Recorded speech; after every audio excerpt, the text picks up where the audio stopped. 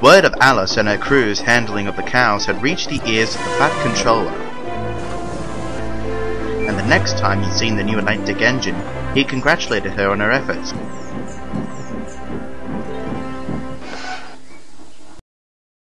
You are indeed proving to be a good, investment.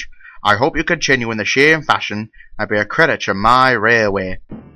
Upon her arrival to the railway, Alice stayed at Wellsworth with Boko, but now the Fat Controller had decided that she would be stabled at the big engine sheds at Tidmouth.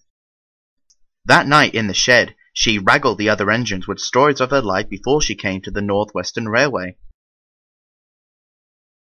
I mostly pulled light passenger trains. Most of them were stopping trains. It grew rather boring stopping at every station without having the chance to really stretch my wheels.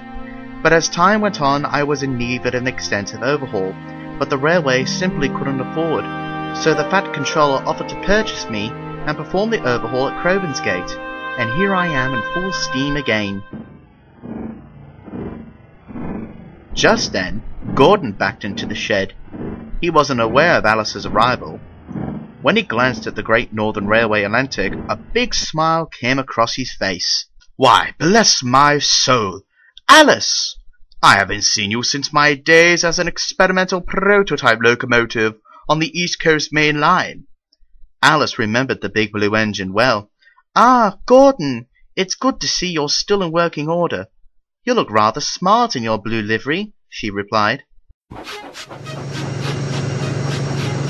There are many fast trains on the Fat Controller's railway, as well as the express passenger service to London. And around the island there is the Flying Kipper and the early morning milk trains, which are classified as good expresses. The Milk Express is made up of tank wagons picked up from various dairies along the railway. These are taken to various stations where the milk is collected to be bottled and shipped to the mainland. The Fat Controller was still keen to put Alice through her paces, so she was put on the early morning milk train. "Excellent! This will really give me a chance to really stretch my wheels," she said to Edward. But Edward was worried. The tank wagons used to carry the milk were rather old and were prone to derail at the most inconvenient of times.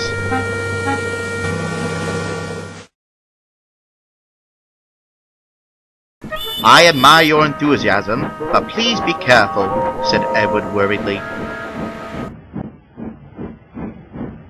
Alice's driver and fireman arrived early the next morning. It was still dark as the two men were preparing their engine. "Come on, old girl," called the driver. "Let's get these tankers."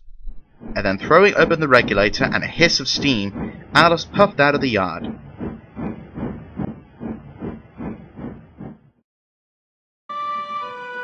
She collected milk tankers from dairies all across the railway.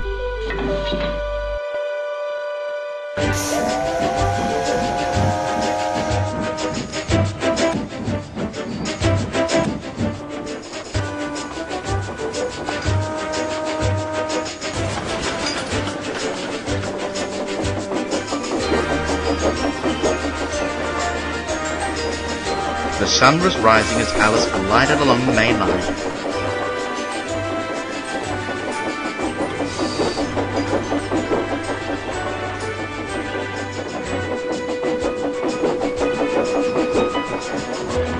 "Come on, come on, come on," Alice puffed to the trucks as she started to climb Gordon's Hill.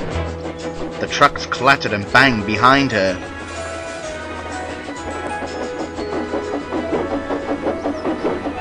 She was soon coasting down the other side of the hill, but from here things became complicated. The truck shook violently, swaying to and fro.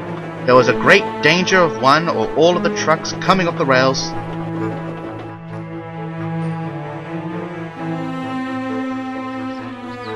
And then it happened.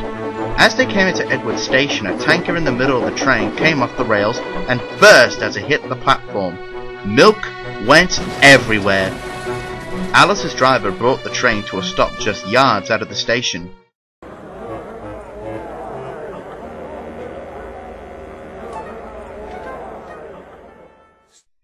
"You stupid engine!" scolded the station master. "I just swept and mopped these platforms this morning, and you had to come and ruin it." Alice felt terrible. She felt even worse as she seen James coming into the station on the opposite line. "Cheer up, Alice. There's no use crying over spilt milk," teased James.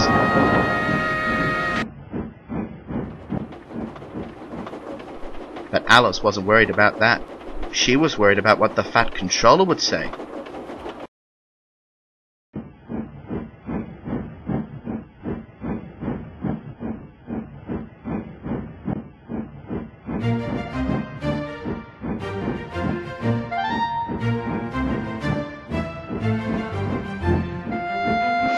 But she needn't have worried.